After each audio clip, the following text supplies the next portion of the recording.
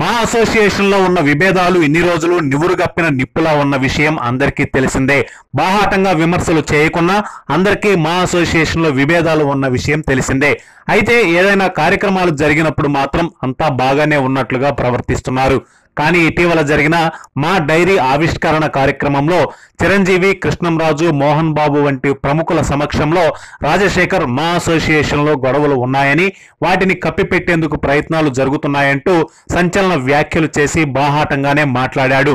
ఆ మాటలకు చిరంజీవి, కృష్ణంరాజు మరియు మోహన్ బాబులు అసహనం వ్యక్తం చేయడంతో పాటు రాజశేఖర్ పై చర్యలు తీసుకోవాల్సిందే అన్నారు. అయితే ఇదే సమయంలో రాజశేఖర్ మరియు జీవితలు మా అసోసియేషన్ పదవులకు రాజీనామా చేసినట్టుగా వార్తలు వస్తున్నాయి.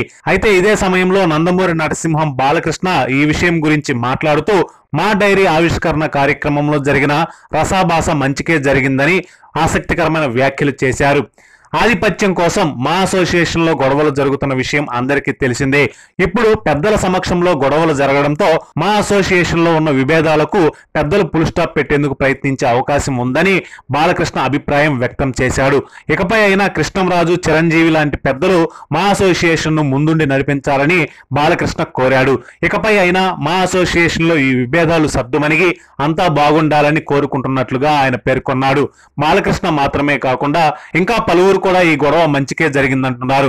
ఇకపై అయినా మా అసోసియేషన్ లో గొడవలు జరగకుండా అందరూ కలిసికట్టుగా ఒకటే కుటుంబ సభ్యులుగా ఉండాలని నందమూరి బాలకృష్ణ మా అసోసియేషన్ లో జరుగుతున్న వివాదాల గురించి బయటకు చెప్పడం ప్రస్తుతం చర్చనీయాంశమనే చెప్పుకోవాలి.